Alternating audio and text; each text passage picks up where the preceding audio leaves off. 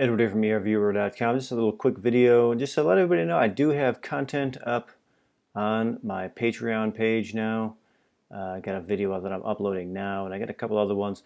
This is my Patreon is like my Hangouts, where I can just do what I do, experiment, and then explore what I'm experimenting on, explore what I'm experiencing.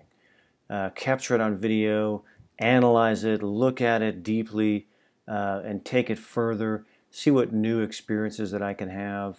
That's what I'm putting on my Patreon site. So for those who are interested, have been following my work along all these years, if you want to see some a little more in-depth stuff, um, further exploration, check out my Patreon site.